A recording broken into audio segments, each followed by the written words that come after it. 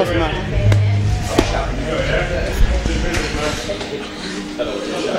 This is Mr. Best from the MMA Manor. I'm here at Fightstar Championship 13. I'm here with the victorious Callum Haughian.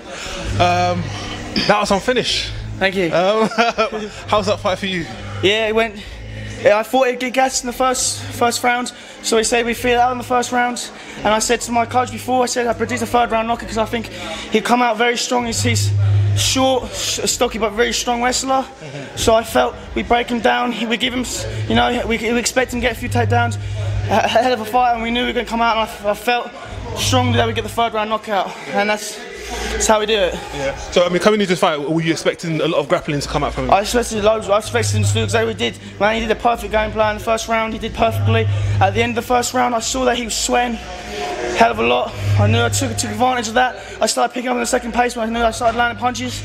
And by the third round, I knew I had him because I knew my coaches were shouting at me, screaming at me to go on him, put the pressure on him, and attack him. And that's what I did. We got the third round finish. So, what is next up for you? We want a few more, you know, amateur fights, and then maybe three more amateur fights, and then I hope to fight for a title.